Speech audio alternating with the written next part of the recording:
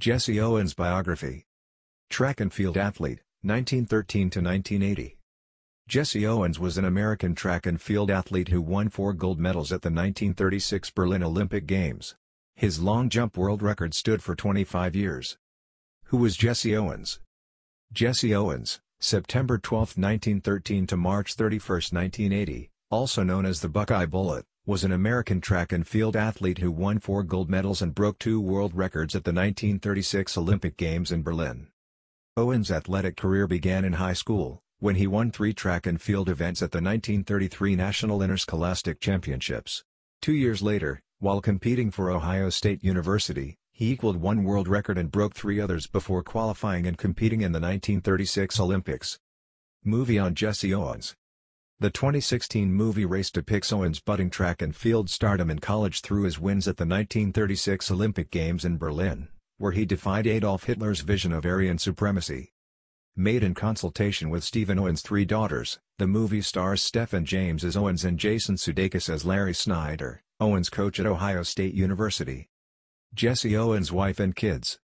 Jesse Owens was married for nearly 48 years to Ruth Owens, the longtime chairwoman of the Jesse Owens Foundation, an organization dedicated to supporting the development of young people. Ruth died in 2001 of heart failure. The couple had 3 daughters together, Gloria, Beverly, and Marlene. When and where was Jesse Owens born?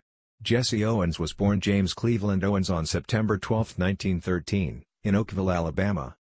Family and early life. The son of a sharecropper and the grandson of slaves, Jesse Owens was a frail child who was often sick from battles with chronic bronchial congestion and pneumonia. Still, he was expected to work, and at the young age of 7 he was picking up to 100 pounds of cotton a day to help his family put food on the table. At the age of 9, Owens moved with his family to Cleveland, Ohio, where the young JC discovered a world far different than the slower, southern life he'd known. School proved to be one of the bigger changes. Gone was the one-room schoolhouse he'd attended in Alabama, replaced by a bigger setting with stricter teachers. Here, Owens earned the nickname that would stick with him the rest of his life. One of his instructors, unable to decipher his thick southern accent, believed the young athlete said his name was Jesse, when he in fact had said JC. Rising track and field star. At East Technical High School, Owens quickly made a name for himself as a nationally recognized sprinter, setting records in the 100 and 200-yard dashes as well as the long jump. After graduating, Owens enrolled at Ohio State University, where he continued to flourish as an athlete. At the 1935 Big Ten Championships, the Buckeye Bullet, as he was also known, overcame a severe tailbone injury and tied a world record in the 100-yard dash, and set a long jump record of 26.8 1/4 that would stand for 25 years. Owens also set new world marks in the 220-yard dash and in the 220-yard low hurdles.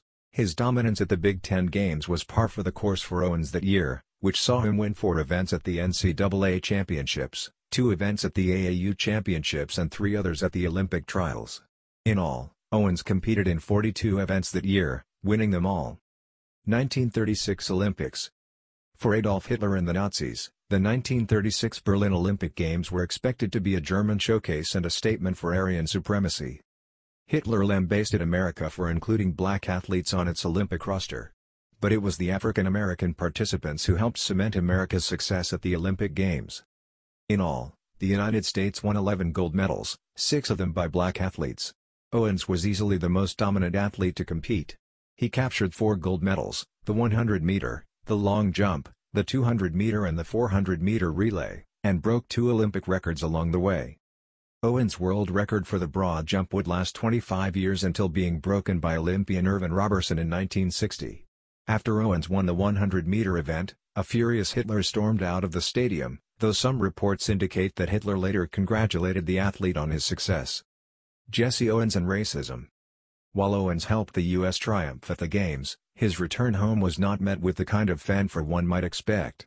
President Franklin D. Roosevelt failed to meet with Owens and congratulate him, as was typical for champions. The athlete wouldn't be properly recognized until 1976, when President Gerald Ford awarded him the Presidential Medal of Freedom.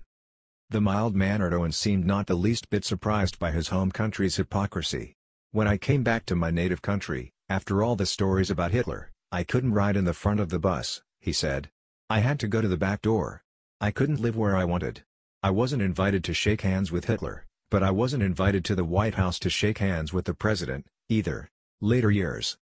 Following the 1936 Olympic Games, Owens retired from amateur athletics and started to earn money for his physical talents.